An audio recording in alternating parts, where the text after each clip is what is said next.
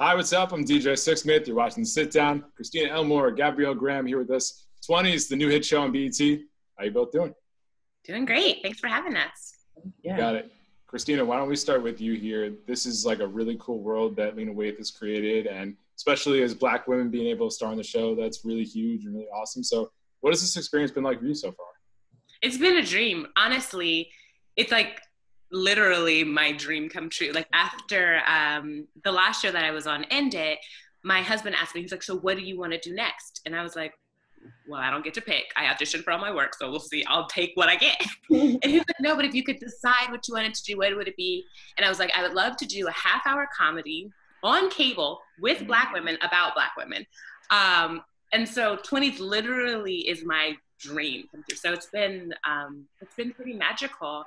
And working with Gabby and JoJo and Lena and Justin and Susan and all our producers and cast and crew, it's been really wonderful. Yeah, it's this perfect setup, and you have so many different awesome people involved with it. Gabby, For you, what has been the best part so far? Yeah, I would agree. It's definitely a dream come true. I was in acting class, and my acting teacher was like, you need to be specific about like what you want, the type of work that you want to do and the type of people that you want to work with, and just make a list. And Lena, I think it was about a year ago, and Lena was at the top of my list. And I had auditioned for a few of her things before, and I was like, I love her work. I love her writing. Like, I want to work for her so bad. And then it just happened. I just happened to get 20s, which is amazing. And it's been an amazing ride. And I've learned so much just being a Canadian, and this being the biggest thing that I've done so far. I definitely struggled a bit because it was so new for me. But just the fact that it's been such a huge learning experience and I've been exposed to so much has been great. So that's awesome. Gabby, I'll follow up with you here. What has been the hardest thing, and what has been the biggest thing you've learned so far? The hardest thing, I think I definitely had some serious imposter syndrome coming to America, and just feeling like I had worked hard to get there, but then once you get it, you're just like, oh, it wasn't exactly what I was expecting. It wasn't, and there's so many things that I'm not in control of. And just learning to just ride the ride and be grateful for every little moment, because, you know, this is something that I've been dreaming about for so long. The hardest thing was just like enjoying it, being in the moment and really soaking it in and enjoying it, because this is what I've worked for, instead of worrying about everything. And then the most enjoyable thing was the opportunity to meet Christina and JoJo. They're amazing people, amazing people. I'm so grateful. And the opportunity to work with Lena. She is just incredibly inspiring, and the work that she's doing in the industry is the work that I want to be doing. So it further motivates me to further infiltrate and do my work. Yeah, no question about it. Christina, how about for you? You've worked on Insecure and Fruitvale Station and so many different great projects with amazing creators. What's it about the world that Lena created here that inspires you the most?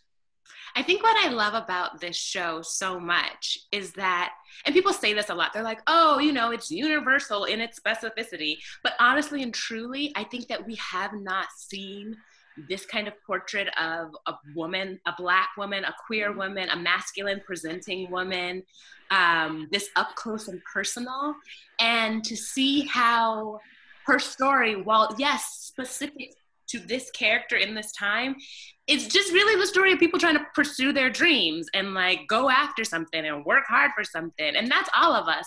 But to see it through this particular lens is just so cool, because not only is it sort of groundbreaking, it's just, I'm thrilled when I get to see more of people's stories that I don't get to see often. So like to see this specific Black experience that we kind of forget about in such a refreshing, funny, quirky way I'm just honored to be a part of that.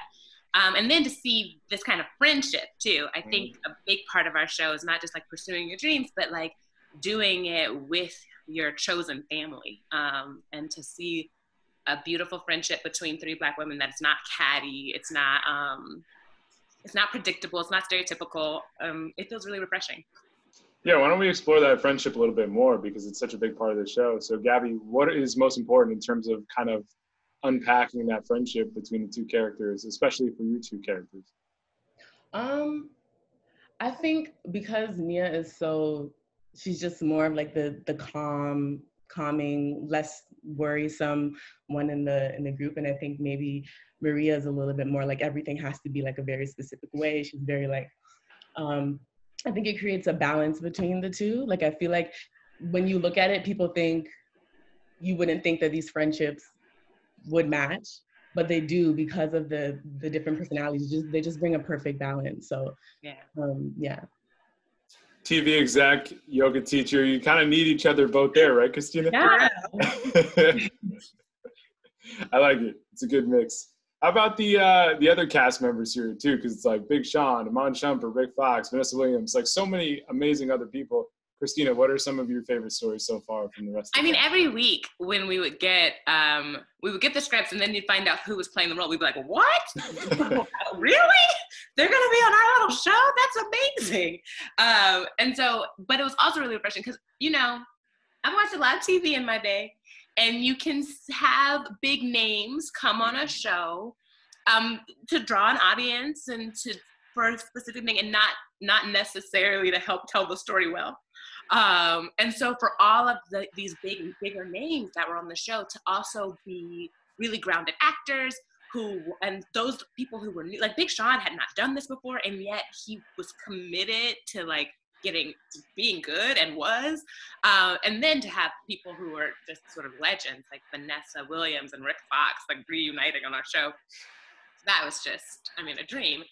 But nothing was done without thinking of story and like really serving the story and moving it forward, and not just to have people on there for, because they have a name.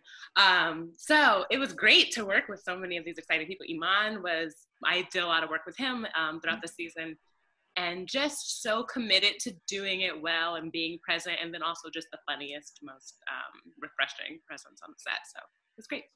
Yeah, it's pretty interesting because whether it's Iman or Big Sean or some of these other people, Gabby, like there's people who do multiple things really well. They're these multi-hyphenate people. So Gabby, especially for you coming to America from Canada, like what's it like exposing yourself to all these great people who can do a lot of different cool things?